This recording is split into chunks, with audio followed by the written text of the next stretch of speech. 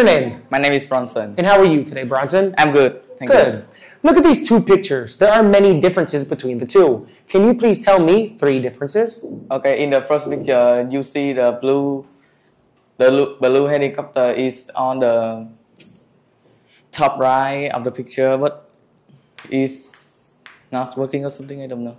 But in the second picture, the helicopter is flying. And in the first picture, the boy who is wearing a red shirt, who's laying down, is wearing sunglasses. But in the second picture, he don't wearing the sunglasses. In the first picture, you see the gecko behind the flower pot. But in the second picture, he in front of the flower pot. Very good.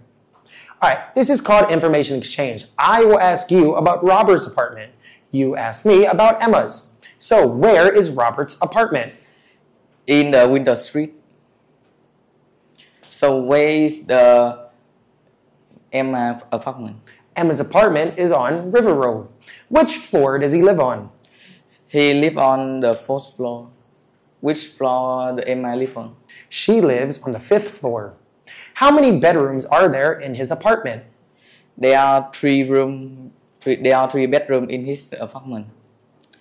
So how many bedrooms in Emma's apartment? There are 4 bedrooms. What color is his kitchen? His kitchen is blue. What color is Emma's kitchen? It's yellow. Does he have a balcony? Yes. Does Emma have a balcony? No, she does not. All right, look at these 5 panels. It tells a story. Can you please tell me the story? Okay.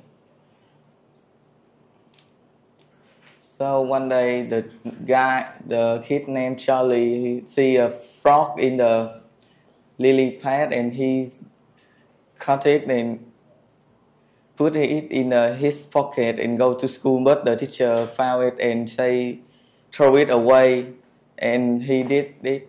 And he did that. The frog is sad and wait until he's have go to home, and after a few minutes he go and see the frog is still standing there, and finally he put the frog back to his lily pad.